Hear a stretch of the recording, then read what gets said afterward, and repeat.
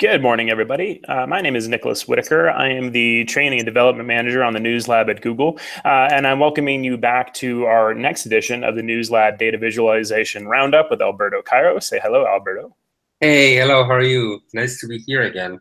Yeah, it's good to see you again. So for those of you who are just joining us or maybe aren't familiar with this particular lineup, every month we pull in Alberto Cairo to talk about data visualization and what's going on in the world today. He gives us a lot of great feedback and input about what's going on in the world of data visualization, and we're going to take a look at quite a few really amazing examples today that he just sent me a little bit ago. Alberto, tell me a little bit about what you're doing. I believe you have a conference coming up, and yes, yeah. For those of you who are joining us for the first time and don't know who I am, I am a professor at the University of Miami at the School of Communication. I teach data visualization and infographics and a little bit of data journalism. And before that, I was infographics director at several news organizations like El Mundo in Spain and Época magazine in Brazil. And I'm also the author of a couple of books, The Functional Art, and most recently, just published this year, The Truthful Art, which deals a little bit more with data journalism itself. So, well, happy to be here again. So how should we do this? Should we get started right away? Yeah, let's just jump right into it. I know we got a lot to go over. I want to make sure we have time to do it. And while you're getting set up, Alberto, you can go ahead and present. And then while you're getting that set up, I just wanted to remind our viewers and people who are dialing in, you can add your questions into the chat on YouTube. So follow that YouTube link, add your questions in. We'll jump in and answer some of those questions during the presentation today as it makes sense. Yeah, that's great. Let me just share my screen right now. So, as you were saying, we have tons of stuff to see today. The way these usually work, for those of you who have not joined us in previous office hours or whatever you want to call these, is that I basically go over several interesting things in relationship to visualization that I have seen in the past month or so. So I sent Nicholas this very long list of things that I liked and that I thought that were worth highlighting. So I will go over that in just 1 second. So the first thing that I would like to highlight is something that was done by Google itself in collaboration with other people. It's TILEGRAMS. So this is a blog post that was written by Simon Rogers, who, as probably some of you know, works for Google in Google News Lab and Google Trends. And Simon is basically heading several projects that are published on a regular basis. And a full disclosure, some of you already know about these, but just in case, I also work in some of these projects. Not in this one in particular, but in other Google projects that will be released in months to come. I cannot say anything else about them until they are published. Anyway, so the TILEGRAMS is a free tool to create cartograms. A cartogram, for those of you who use data visualization on a regular basis, is a map in which you distort the different areas or the different regions according to some sort of variable. So, for example, population, right? So the problem with the normal traditional map of the United States, for instance, is that states that have very small population, like Montana or the Dakotas, are very, very large in terms of territory, in terms of size, right? So that distorts any data that you put on them. So a cartogram could be a good alternative or a good solution to that problem. In a cartogram, you can scale the different regions according to population. So TILEGRAMS is basically a tool that lets you create that kind of map quite easily, right? So I'm just scrolling down these blog posts by Simon, in which he describes several uses of the cartogram. So, for example, when the voting for Brexit was taking place in the UK, many organizations used hexagon-based cartograms. This is another hexagon-based cartogram created by 538. This is part of their wonderful predictive model visualization page, which by the way, I recommended in previous office hours. And here you have an explanation of how TILEGRAMS work. This is completely free. You just launch the program. You can upload your data, and then you basically can tell the software what level of detail you want. By the way, this was done, I forgot to mention that it was done in collaboration with Pitch Interactive. So if you open the software over here, just clicking on this, you will see how this works. So you can load an existing data set or you can load your own data. You can generate the map from data, and then you just you can basically select that. I'm going to, for example, select a 538 model, and then down here you can refine your cartogram by giving it more or less level of detail. And then after you have finished working with the tool, I'm just going to reduce that so you can see a little bit more. Once you can do that, you can export this as a JSON file, or you can export it as an SVG, which, as you know, is basically a vector, a graphic, so you can use this map in your own projects. I think that this is a wonderful tool. It's super simple to use, very, very useful, and it follows a trend that I highlighted in previous office hours, which is where we're seeing more and more of these tools being released on a regular basis. Some of them are completely free, some of them have a freemium model, some of them are open source, some of them are not, but in any case, we're seeing an increasing number of software tools that can be extremely helpful for data visualization. Stop me at any point if you want, otherwise I will just keep moving. Yeah, I was just going to jump in really quick, and it looks like you have a couple of examples that we could show of those cartograms. But from and actually I'm just going to mute you for a second, Albert, because we got a mean echo. But as far as like cartograms go specifically, or the use of these hexagon shapes, is there a benefit to that particular shape? Like, how come, we use hexagons versus like another particular type of visualization? And just remember to unmute yourself there.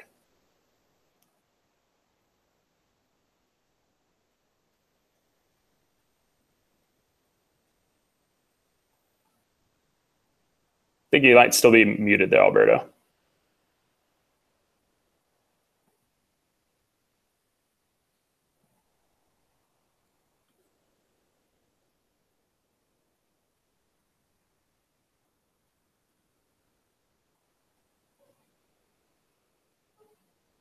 Yeah, you got to click on the little red microphone icon. There you go. Hey, there you go. We can hear you now. Okay. Sorry about that. That's fine. Okay. So I have seen examples of cartograms based on hexagons. I have seen examples of cartograms based on smooth shapes. So if you search for the word cartogram in Google, you will see different models of cartograms. So for example, this one, a smooth cartogram in which you distort these in a very organic manner. Some of them are based on rectangles, some of them are based on hexagons. I tend to prefer cartograms that are based on geometric shapes, like rectangles and hexagons. I think that cartograms like this one distort the regions a little bit too much. They look a little bit too weird. But I don't have any sort of very specific preference for them. I cannot really say scientifically that one of them is better than the other, just because I believe that they need to be tested scientifically in the lab to see which one of them works better. Yeah, but from like a stylistic standpoint, just kind of like from a design standpoint, from a design standpoint, clearer.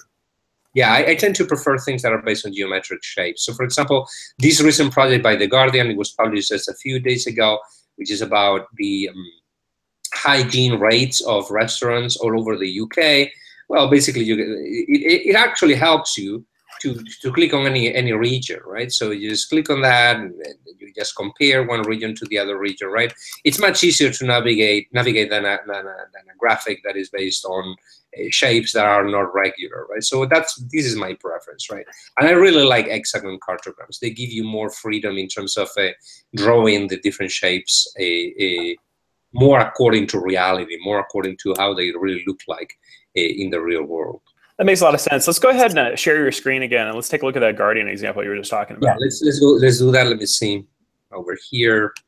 So screen share over here, share. So this is the Guardian project that I was mentioning before, this graphic over here. And remember, by the way, that all these links will be available right underneath the video.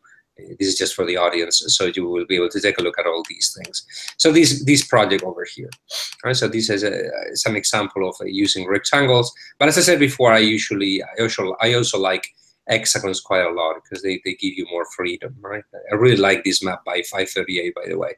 It's probably one of my favorite visualizations in the current election coverage. Anyway, so that's about the first two.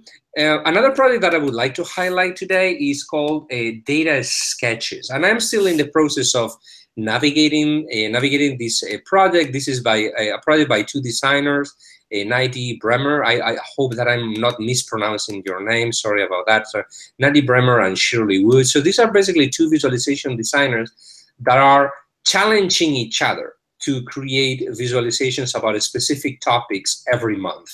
So far, they have done a couple of visualizations in July, and then a couple of visualizations in August. In August, the topic that they chose was the Olympics. The visualization in September will be, the two visualizations in September will be about travel. They are, as I said, it says here, it's currently on the works. But the work here is a little bit closer to data art, right? This is more, what makes this project so beautiful is the expressive power of some of these visualizations. So, for example, here we have one about the Olympics. Let me see if it loads correctly here. So you can compare them side by side. This is so beautiful. It's really well done. I'm not sure that it's great as an analytics tool, but certainly looks very beautiful in terms of a creative style. And one of the things that I like the most about this project, about Data Sketches, is that when you click on read more here in the middle, you can see not only the final results in comparison to the two designers' projects side by side, but there's also a short article about them, right? So you can read about how these projects were done. These articles are a lot of fun. They are written with a lot of humor. And they also publish these sketches. I'm really a huge fan of hand-drawn sketches when it comes to planning for visualization projects. So this is an example of that. So I am foreseeing that they will probably in the future, they will try to transform these into some sort of book, like Georgia Lupi and Stephanie Posavek's Dear Data. If you haven't heard about that project, by the way, Dear Data, it's another example of collaboration between two very famous visualization designers. And I really recommend that you take a look at it. It has a website, deardata.com, as you can see, and they have a book coming out. So this project is similar. It is different in other senses, but it's similar in the sense that it's two very talented visualization designers challenging each other, and the results are at least very intriguing. And as I said before, what I like the most is the articles that they wrote about each one of the projects. I think that this is going to be extremely helpful for students. If you teach data visualization, I would really recommend that you follow this project, because they describe the creative process in a lot of detail. I think that's one of the things that really interests me most about these last two examples is, it really talks about the creative process. It's showing the work and really giving people the opportunity to see, really what goes into the previs behind data visualizations before you actually get them out into the public. Exactly. That's a very important point, and it's something that we discussed about in previous podcasts.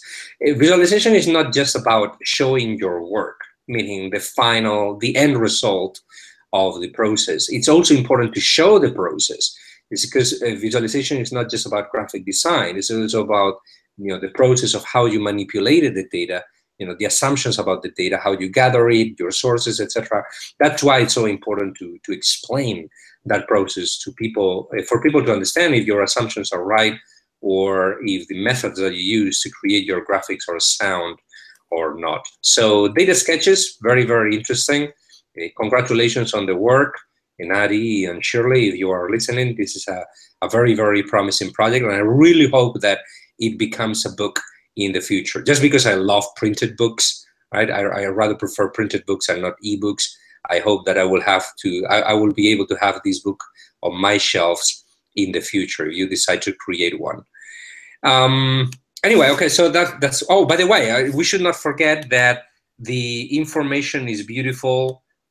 Awards long list has already been published. I'm going to have to launch Safari over here because our website doesn't work on my Chrome browser. So Information is Beautiful Awards, if you're interested in seeing what's going on in the world of data visualization and infographics lately, perhaps you should take a look at their website. So Information is Beautiful Awards has been going on for several years in the past, and if you take a look at their long lists, they are great resources. They can provide great inspiration for visualization designers. So the long list is here. You can click on that and you can see several the different categories of the awards. Full disclosure: I am a judge in the awards. It's important to remember that. And my weblog, thefunctionalart.com, is part of the long list in the visualization website of the year. I have never won the awards. I do believe that there are much better websites than mine. And this year we are competing with people like 538.com. It's kind of crazy, right? How can a small weblog published by an individual compete with such a wonderful website as 538? In any case, here is the recommendation. The information is beautiful awards. And it looks like also our colleague Simon Rogers is also one of the judges as well. Oh yeah, is Simon there? Well, I didn't see that. I say I have to navigate the entire website. It's so huge, has so many things. Some of the examples, by the way, I highlighted them in the list that I provided you. For example, one of the graphics that made it to the long list is this enormous hand-drawn visualization by XKCD. For those of you who are not familiar with XKCD, it's a wonderful website that publishes cartoons, very humorous, very geeky, very nerdy, wonky cartoons about science, programming, coding, and also data visualization. And the author is Randall Munro, who has a book recently published called Think Explainer, if I'm not wrong.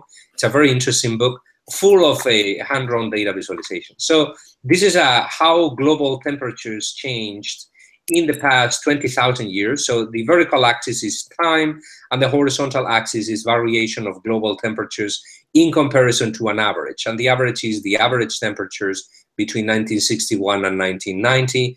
So you can see if the world was either warmer or colder than it was in this period of time. So historically, the world was much colder, so 4 degrees Celsius colder than the average, than this 20th century average. And then you can scroll down and see the world becoming a little bit warmer. The graphic is full of little annotations, little charts, little visual jokes here and there, and puns. And then you can move forward, and see how the world gets warmer and warmer. Then it gets colder, it gets warmer again, right? Warmer and warmer, and then you get closer to the present. So we are still in 2,000 years before Christ. We go here, we keep moving. The world gets a little bit warmer, and then we get to the present, in which global temperatures basically spike up very, very quickly. So this graphic. It's very similar to the one of my favorites and one of the most controversial, for the wrong reasons, visualizations ever created, which is the hockey stick chart by several climate scientists. For example, I think here it is. All right, so this is the graphic that I was talking about. So this is the hockey stick chart, which was created between 1998 1999, and then it got famous in 2001 when it was published by the Intergovernmental Panel for Climate Change, to study climate change. One of the authors is Michael Mann, who has several books about climate change that are actually quite interesting. Michael E. Mann, a hockey stick chart. This is one of the authors, and recently he published a book. I'm trying to find the title of the book that he published recently. Let me just look for his name in Amazon.com. Michael E. Mann. It's because I just read this book, and it's actually quite interesting. His latest book is titled "The Madhouse Effect: How Climate Change Denial is Threatening Our Planet, Destroying Our Politics, and Driving Us Crazy." It's a very, very good read. I read it very recently. In any case, this is the author of the hockey stick chart, one of the authors of the famous hockey stick chart, which was one of the sources of inspiration for Randall Munro in this graphic in his website, XKCD. Yeah, this is pretty much just the hockey stick chart, kind of just on its side and stretched out to exactly. It's like the hockey stick chart with annotations, with tons of annotations and little pictograms and stuff. So it's a very interesting way of presenting the information, and it's also a lot of fun. This is something that we discussed in previous podcasts or office hours, that how important it is to include, in some cases, whenever it is appropriate and goes with the theme, with the topic of your graphic, to include little notes of humor here and there to make your graphic more more appealing. Always remembering that obviously the priority should be to show the data, show your data first. But then if you have room to include, little pictograms here and there, or little notes of humor here and there, that can really enhance the appearance of the graphic. Very recently also, I wrote about a piece published by the Wall Street Journal. So this is my website, thefunctionalart.com. This is the most recent blog post that I wrote, which is about this page published by the Wall Street Journal a few days back. So the graphic is about how yields have changed in the past few years. The graphic itself is not that important, although the page is quite nice, and it has an online version that I would recommend that you visit. I provided the link over here. But what I highlight in my blog post is that the head of the graphics department at the Wall Street Journal, his name is Stuart Thompson, he mentions in a tweet promoting this page that this graphic was almost entirely created by the graphics department. And he says in one of his tweets how important it is that graphics departments in news organizations are autonomous, are able to work on their own, create their own stories, report the data, analyze the data, contact sources, so work like actual journalists. And the reason why I believe that these points that Stuart made on Twitter are so important is because in the past, when I began my career, graphics desks in many news organizations were service departments. And I remember working for service department. A service department is basically a department in which you sit in front of the computer waiting for requests from editors and reporters. Reporters and editors brought the data for you, and you were basically the tool, the human tool, that design over their data. So rather than being an independent journalist who can report the data and then create the visualization around the data, you needed to wait for those reporters and editors to bring you the information. I believe this is still the existing model. This is still the way many news organizations work. But as I said in the blog post, if your company is still organized this way, if your graphics desk is still a service desk, you need to change the model. It's very important to empower the graphics desk, so the graphics desk becomes producing a department. Because as I said here, there's a very strong direct correlation and positive correlation between graphics desks that are autonomous and the quality of work. The people in the news industry who are producing the best data visualization and journalism at the moment, think about ProPublica, the Washington Post, people in Europe, etc. The best ones out there are actually the graphics desks that are also able to work as independent units, right? That report the data, gather the data, and then present the data in a meaningful and organized way. Albert, I think this is like a really interesting point, because like there's a lot of different ways that you can organize a newsroom, obviously, and I think a lot of people are looking at things like data journalism and just data in general as maybe like an emerging field, or as a new field that most reporters should at least have a working aptitude with, or a working literacy of. Somewhere between having like an autonomous data journalism team and having everyday journalists have a better understanding of data. What is your recommendation as far as like kind of like a pathway towards moving towards to becoming more independent, to becoming more autonomous? Yeah. Right. So the thing is that if you want to transform a graphics desk into a journalism desk, you need to have journalists in the mix. That's the first thing.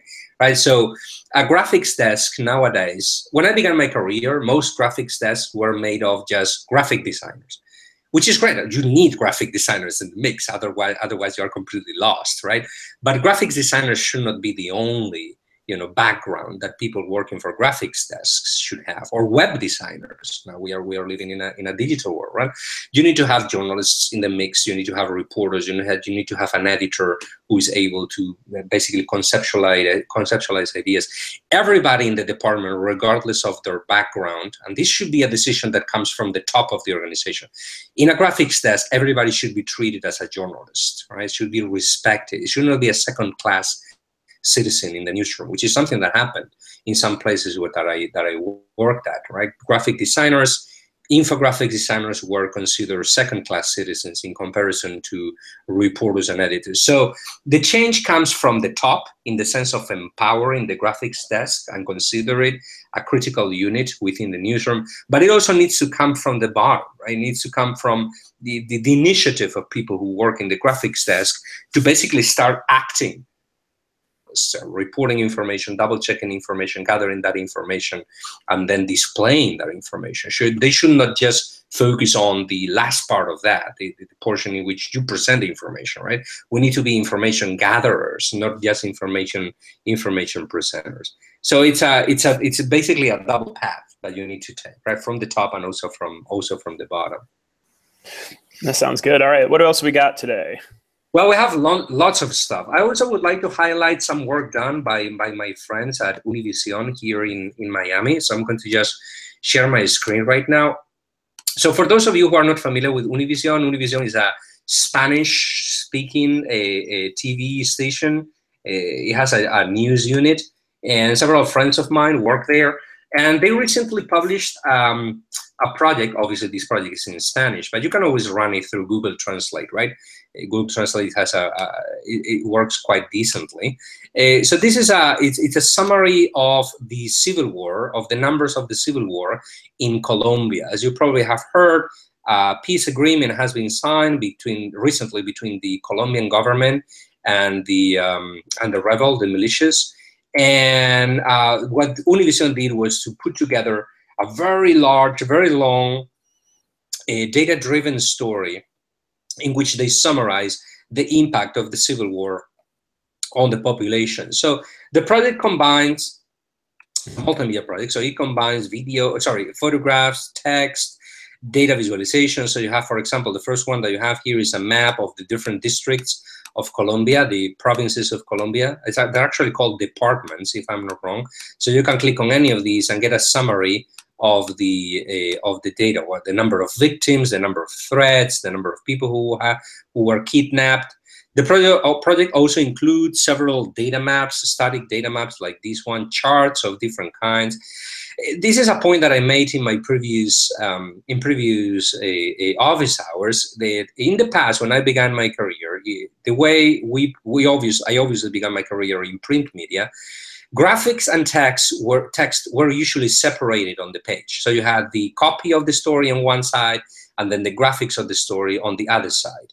Today, that model doesn't make sense anymore. You need to try to integrate all your assets, all the elements of the story together into a seamless and organic unit, right? So it's not that, if you're going to have a very long paragraph with tons of numbers, why don't you transform that paragraph into a data visualization and then insert that visualization in the middle of the story as if it were a paragraph of the story itself. And then the text of the story can communicate and refer to the visualization and vice versa. So this is a great example of how to do that, how to create an integrated, organic, seamless storytelling piece that combines video with photographs, with text, with data visualization. Another project by Univision, just before we proceed to discuss this a little bit further, which is quite similar to this one, but a little bit less ambitious perhaps, is this very small but also quite illuminating analysis by my friends Mariano Zafra and Luis Melgar of how Northern Virginia became democratic, right? The switch in politic preferences in Northern Virginia. So it also combines, again, this one is in English. I mean, Univision translates some of their stories to English on a regular basis. So this is basically a visualization-based analysis of demographic and politics changes in Virginia. Again, it's a good example of how to combine text and visuals. They did something similar with Florida. I think that we discussed this in previous office hours. So I would recommend that you take a look at it. It's a great example of how to use static charts and then combine them into a story. Alberto, just to your previous comment a minute ago, I think like one of the big takeaways here is not just thinking of data visualizations as kind of like the separate or discrete thing that you kind of put in and is separate from rest of the piece, but really taking a look at it as part of a whole, right? Whereas like you have, as you mentioned, up instead of paragraphs of data, let's put the data visualization in there in conjunction with video or photos or whatever, but really thinking about the totality of it and the kind of complete picture of how all these pieces fit together. Exactly. That's a very important point. And it actually connects with what I mentioned before. I mentioned Mariano and Luis. Both of them are visualization designers. So they are designers, but they write their own copy. So they don't just produce the graphics. They write the entire story. They report the story, they write the story, and they also do the graphics. They design the graphics that go with the story. Mariano has a long career in infographics. He used to work for El País in Spain. And Luis is also a seasoned reporter, a seasoned journalist who was a student of mine here at the School of Communication of the University of Miami. He graduated very recently, this past summer, and then he went directly work for Univision to do data journalism and graphics that are as elegant and well-designed as these ones. Very good. All right, so we have more things. I also had another book recommendation. I'm not going to talk that much about it right now, but I'm going to leave it here. It's also part of the links that I sent you beforehand. So it's Ian Bogost's new book. It's not about visualization per se. It's more about play and games. It's titled Play Anything: The Pleasure of Limits, the Uses of Boredom, and the Secret of Games. So the title is intriguing enough. And I already wrote a very short review in Amazon.com. You can read it over there because I finished reading it last night. I read it in just a couple of days. So it's not about visualization per se, but many of the teachings in the books, many of the thoughts that Ian writes about in his book can relate directly to data visualization. How important it is to put constraints, how important it is to the playful element of a visualization. Also, it's an inspiring book. Ian Bogost, for those of you who don't know him, is a professor at Georgia Tech. He's also very well known in the world of games. He's a game designer and a programmer, and he's also a philosopher. So he's a Renaissance man. He knows about everything. He's basically a genius. This is his Twitter profile, and he's also an excellent writer. So if you're looking for something engaging and illuminating and entertaining to read, I would recommend that you take a look at Play Anything. You will learn a lot, not only about design, but also about life in general. So yeah, go ahead. Take a quick question here. So Mona Abdallah, before we move on too far, she actually asked a question that's related to what we were just talking about previously, as far as being a service-based group within a newsroom. She said that she can relate to a graphics desk issue of being more of a service. What's a solution for this in a small news organization when it's just like a one-person job? Yeah, so I have that experience as well. Let me just unshare my screen so you can see me again. Here I am. So I have that experience as well, being the only person in a newsroom doing graphics. That happened at the beginning of my career. Right after I left the internship that I got at La Voz de Galicia, which is the place where I started, I was hired by Diario 16, which was a local. It was a national newspaper, but it was more centered in Madrid, in Spain. And it was a small newspaper. And for a few months, or a couple of months, something like that, I was the only person doing graphics there. So I still worked as a service one-person department, getting requests from journalists, but I was also able to start proposing my own topics and my own stories. I have a background in journalism, so that was not hard to do. So it's just a matter of starting doing it. So it's like, begin doing it. So if you know that you have stories inside your head that you want to tell, right? Try to put together proposals and try to bring them up in meetings. So go to your bosses, go to the editorial meetings, newsroom meetings, and some proposals. Just raise your hand and say, well, I'm the graphics designer, but I have this idea for a story. Sometimes people will not buy that story, but sometimes they will. Perhaps they will help you reshape that story and making it better. But you will be able to start owning your own story. So it's not something that will happen in just one day. It is a process of making sure that people notice that you are there, and that you're also able to coming up with your own stories and report them and gather the information for them. Obviously, to do that, you need to educate yourself a little bit on how journalism work. So depending on your background, some people come from a background in graphic design and arts. And in that case, they will need to learn a little bit about how to write a story, how to propose a story, how to report it. The same way that myself, coming from a background in journalism, I needed to educate myself in typography, color, composition, and all that kind of stuff, so I could speak properly about infographics later on, right?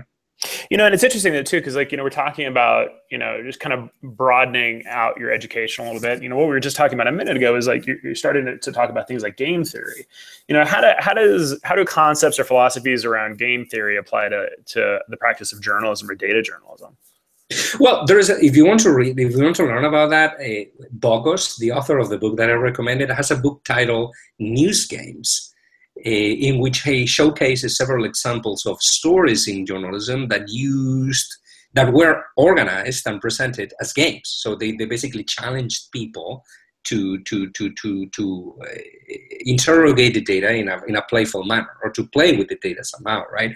So I think that reading about games can be extremely helpful in the sense of creating better interfaces. For instance, many of the best interfaces out there were created by game designers, and there's a reason why very good games are so engaging, right? It is experience, obviously, it's the fun of the experience, but it also has to do with how that experience was put together and presented to people. So just interface design, for example, it's something that we can learn from, I believe, from the world of design. And engagement, obviously, including, game-like experiences in your visualization, bringing the reader into the visualization. So rather than just presenting the story to people, allow them to integrate themselves, or to get into the story, or to navigate the story at will. Those ideas also come somehow from the world of video games. You're right. It's so true. This is something we also talk about quite a bit when we're talking about immersive storytelling in the context of 360 video or VR. There's a lot, I think, that is often overlooked from other kind of corners of the industry. For example, the gaming world. And for a lot of many years, I feel like these game designers have been working a lot of these issues out: how to best present information in a way that's interactive, immersive, pulls the reader or the viewer into that experience in a way that keeps them engaged. Yeah. Mm-hmm. I usually say that visualization is not just about presentation, or even presentation and exploration. It's also about engagement. I mean, it's the factor of showing people, and this is something that I discuss in The Truthful Art, in my latest book, calling it the me factor. Where am I here, right? So instead of just showing me the entire distribution of wealth of the United States, first ask me what my wealth is, and then show me in comparison to the rest of the histogram, in comparison to the rest of the population, right? Just by doing that, you're making that visualization more approachable, right? And more personal, more related to my own interests, right? And that's just a very simple example, right? A very, very basic example, right? Ask people things, and then let them play, let them see themselves in the visualization. We've got another question, actually two questions from Nicole Walter. She asks, Alberto, how do you think, what are the prospects of embarking on a career as a freelance infographic designer? She's got a background in journalism. In other words, do news organizations tend to build up their own infographic desks, or do they rely on freelancers? It depends. I mean, beginning as a freelancer, if you don't have any previous experience in the field, can be a little bit daunting, can be a little bit difficult, because you need to build a portfolio. You need to show people what you're able to do. There are several ways you can do that. Obviously, one of them would be to create something that gets the attention of the world. And before, remember that I mentioned the projects by Georgia and Stefani, DR Data. Right, their project of doing postcards with visualizations drawn by hand, that got the attention of thousands and thousands and thousands of people. I'm pretty sure that is going to bring them a lot of new business, right? Or the other project, Data Sketches by Nadieh and Shirley Wu, the project that I mentioned before. I'm pretty sure that, I mean, it's obvious that they did that for fun. They are having fun with that, right? But at the same time, they are doing something that can prove to potential clients that they can handle big projects and create something that is creative and engaging and beautiful and very well done. So I would say that to get that experience, you can get it by creating your own projects and publishing them, but also try to get, a job, just a regular job. And it doesn't need to be a job in a news organization. Yes, because as you know, newspapers and magazines, they are going through hard times. Although infographics and visualization and data areas are still hiring, the rest of these organizations are suffering a little bit in terms of job prospects and stuff, right? There are still opportunities there, but I would not narrow my vision and try just to get a job in a news organization. There are many other kinds of organizations that are using a visualization and infographics, PR agencies, marketing and advertisement companies, even banks and corporate organizations. Some of the people that I work with the most, some of my clients are actually corporate clients that do visualization and infographics to communicate effectively, right? They use journalistic and graphic design principles, but they are not really news organizations, right? So I think that it could be a combination of creating your own projects just to sharpen your skills and show the world what you can do in a creative way, and simultaneously trying to get a job that will allow you to, that will discipline you a little bit, right? It's not just the free form, free thinking path that a project like Georgia and Stephanie can allow you, but also the more disciplined approach or the more disciplined way of doing graphics that an organization that you work for will force you to adopt. I think it's great information. Okay, we had a couple other examples. What else we have? Well, I have tons of stuff. Let me just share my screen again. So I also, as you know, follow a ton of people who write about visualization. There are several blog posts, very recent blog posts that got me excited. For example, I saw that Enrico Bertini is back to blogging. So for those of you who don't know Enrico is a professor of visualization at New York University, and his website is called Fell in Love with Data, which is kind of cute. The problem is that Enrico has not updated his blog post for a very long time, but he has resumed writing again, and he has resumed writing with a blog post about how he teaches. So this is a post in which he describes how he has flipped his classroom. He now assigns things to do for students to do over weekends. So it's a long explanation of how he organizes his classes, and he promises that this is the first part of a series, apparently. So it's very, very, very promising. For those of you who don't know Enrico, by the way, he's one of the people behind another data stories behind the Data Stories podcast. So this is one of the most famous podcasts in the world of data visualization. Data Stories is a podcast run by Enrico himself, and then also Moritz Stefaner, who is a very, very famous visualization designer. If you have never heard of this podcast, I strongly recommend that you visit their website. This is Enrico, fun friend, and Moritz. So very, very interesting. But anyway, this is Enrico's website. I will recommend that you visit it. And then we have the 10th anniversary of Robert Kosara's Eager Eyes. So Eager Eyes is one of the classic websites about data visualization, specifically scientific data visualization and statistical data visualization. So Robert Kosara, he used to be a professor at in North Carolina, and then he left his tenure position to start working for Tableau software, and he runs this website, eagereyes.org, which is one of the best sources out there for news about data visualization. Particularly if you're interested in the science behind data visualization, this is a great resource because he writes on a regular basis about new papers and scientific experiments conducted to analyze which visualizations work and which graphics don't work. So 10th anniversary, he has a new logo and a new design and several blog posts. So he has just published a blog post here about the early history of his website. And he's going to write a series of blog posts about this 10th anniversary. He's calling that the blog extravaganza. of Eager Eyes. So it's a series. It's going to be a series of posts about his story. The controversies also he has been involved with, because he has very strong opinions, Robert, about many things. He's always a very engaging writer. Anyway, I would recommend that you keep an eye on eagereyes.org. And then I don't remember if we spoke about this, but there's another famous person also blogging. His name is John Grimwade. For those of you who don't know John is basically one of the godfathers of infographics and data visualization. He used to be the infographics director at Condé Nast Traveler magazine after spending years doing infographics for British newspapers. And then he moved to the US, and now he's a professor at Ohio University in Athens, Ohio.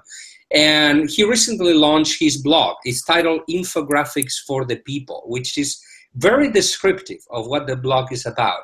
John says that the current trend of data visualization is making graphics sometimes a little bit hard to understand or a little bit hard to read, perhaps. I'm not saying that I necessarily agree with that, but he has a point. And his blog is basically about how to make infographics more approachable and data visualization more approachable for the people in general, for the general public. So my recommendation is also that you visit his website. It's a very, very interesting website with tons of examples. The latest one is titled When Infographic Dinosaurs Roam the Earth, and describe his early years doing infographics by hand, actually with photographs of him drawing his beautiful graphics by hand, and then layering several layers of illustration, one on top of the other. It actually shows you how complicated it was to create a visualization in the past, back in the 80s, for example. And then I have examples from many other places. I just listed them all over here. I don't know if we will have the time to go over them, all of them. They're just listed over here. I would like to highlight the work of the Berliner Morgenpost. I think that this is something that their work, we highlighted their work in the past, office hours. And I also showcased some of their projects in my latest book, The Truthful Art. The Morgenpost is one of the most interesting European news organizations when it comes to data journalism and visualization. Their work is consistently amazing. This is just one example. These are election results in Berlin, right? This is color-coded according to what party won on each part of Berlin. And as you can see, the political landscape in Germany, and this is true of many other European countries, it's much more fragmented than it is in the United States, right? We don't have just two main parties. We usually have tons of different parties that are basically tied with each other in the polls and also in the results. So this is an interactive graphic that lets you explore the data at will. You can click on any portion that you want. You can type your address over here. This is obviously in German, but again, you can run these through Google Translate, which is what I'm doing over here, right? So you can automatically translate this thing, and then you can, if you live in Germany, you can type your address here. And they recently published these. I have just seen this one, so I have not had time to navigate this project over here, but it looks extremely interesting. So this is a visualization of the Berlin Marathon 2016, and it shows you each little dot that you see in there represents a person. All right, so you can see the progression of the marathon. You can see that at the beginning, everybody was together in this big block of red, but then some people started moving away from the main body of the marathon. Some people started falling behind. This little dot at the very, very end over here is probably myself running the Berlin Marathon. I'm not a runner. I'm more of a swimmer. And I don't know. I really, really liked how animation was used in this project. It's so well done. And it's something that we pointed out in previous conversations, right? How important good animation is for data visualization. Animation not used as a decoration, but animation used to better inform the people who are seeing your visualization. This is such a great visualization. I think marathons and other types of events where you have large groups of people, always provide this really amazing opportunity just to not only show the scale of an event like this, but to collect data and actually use that data in a way to help tell that narrative. So is this like just pulling from like the tracker data from the individual environment? As I said, I have not had the time to go over this one with a lot of detail. I just saw it like 10 minutes before we began our conversation, but the animation really caught my eye. It's so engaging, and I really like the color palette also. It's very, very pleasant. You can filter. You can see all people or only women or only men. Right. This is something that I noticed before we began. There you go. So you can filter. Right.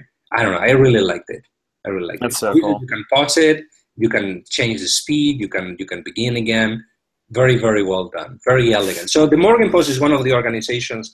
This is something that I pointed out before, right, in previous conversations, that when we talk about visualization and good examples of visualization coming from news organizations, we tend to focus a little bit too much on the usual suspects, right? The New York Times, the Washington Post.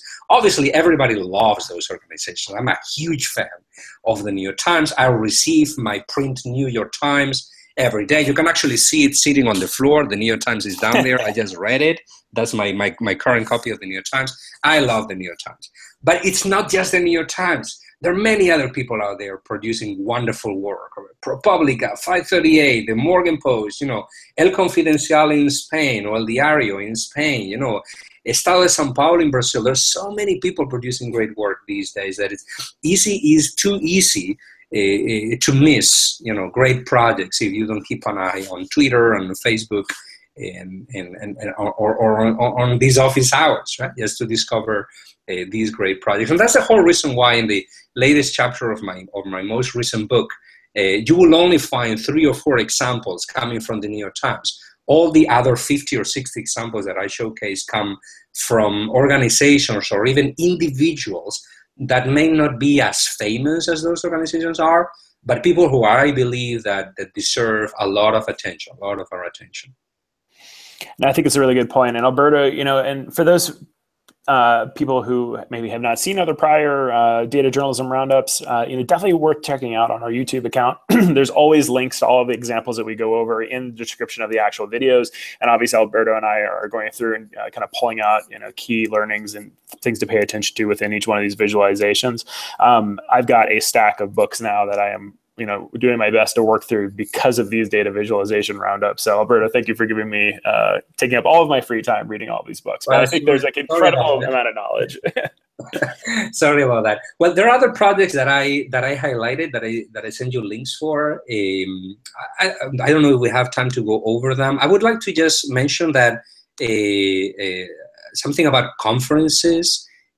Several conferences have been announced already. So in case you're interested, one of them is the Tapestry Conference. This is an invitation-only conference about visualization. You need to basically submit your request to be invited.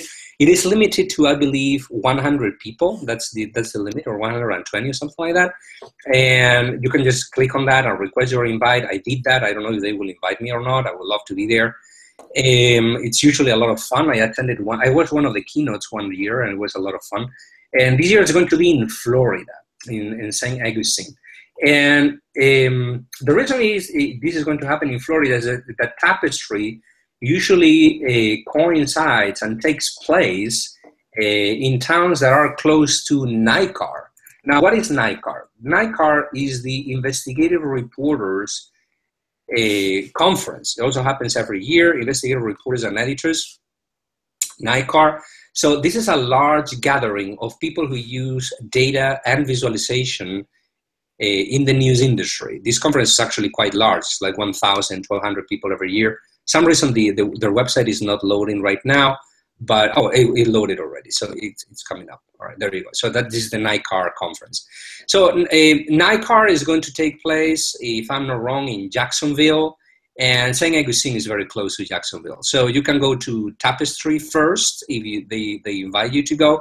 And then the day after, you can basically drive to NICAR and attend NICAR. That's exactly what I'm planning to do, by the way. I'm planning to attend both conferences if I get invited to Tapestry, obviously. But otherwise, I will just go to NICAR. And then the Malofeit conference. This has not been announced yet, but The dates are already there. This is going to be in the last week of March 2017. Their website has not been updated yet, but it will. So it will be in the last week of March. The Mile of the Egg, for those of you who don't know about it, it's, in my opinion, the most important gathering of people who do infographics and visualization in the news, journalistic infographics. It happens every year, actually. Next year, 2017, is going to be the 25th anniversary of the conference. So it's going to be a pretty big event. They're putting together something really big. The registration is not open for this conference, but I would add it to your calendars if you can. It happens every year in Spain, in Pamplona, in northern Spain, beautiful city, at the end of March. So, and then we have other examples over here, but that perhaps people will want to visit. But I don't think that we have time for them today, right? No, we only have just a few more minutes here, but we will be linking, and we actually have already linked all of these examples in the description of the data visualization roundup on YouTube. For those of you that are joining in not live, you should always be able to find those on our YouTube page at youtube.com/Google News Lab. And then obviously you could follow us on our social media accounts. You can find out more information on how to take advantage of data visualization and other tools that Google has at g.co/newslab. And Alberto, do you want to give a quick last minute shout out to where people can find you online? Yes, my website, as I mentioned before, my personal website is thefunctionalart.com. I also have a small corporate website, my name and last name, albertocairo.com, but I don't update that often. The one that I update and where I write about visualization is thefunctionalart.com. And I would just recommend that you take a look at the other projects that I didn't comment on, but you will find those links underneath the video today. I put together, projects by the New York Times, for example. They wrote a very good story about polling and how different researchers will look at polling data in different ways and how the results may differ depending on how they analyze and manipulate the data. Is quite interesting.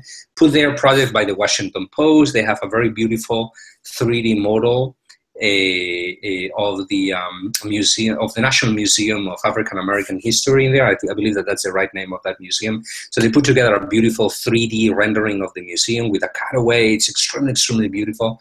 Take a look at that. They also put together several good graphics about the election. So even if we didn't have time to comment on those, I would still recommend that you visit them. As I usually tell my students, the best way to learn how to do visualization is to copy people. So try to find role models and copy them. I mean, don't plagiarize them, but get inspiration from those examples, right? One of the books that we recommended in previous conversations was Still Like an Artist by Austin Kleon, which actually talks about that, right? How every single artist, journalist, any creative type, any creative person begins her or his career by copying the masters and then departing from them later on when she develops her own style.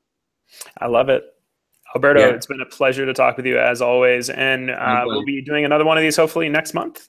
Next month. Yeah, we'll be there. We'll start putting the list together. Fantastic. So for those of you, again, who just, this is your first time, we'll be doing another one of these in about another 4 weeks. So check us out on our YouTube account. We'll be posting more information about that as time goes on. And we'll see you next month. Thanks a lot, Alberto. Thank you. Take care.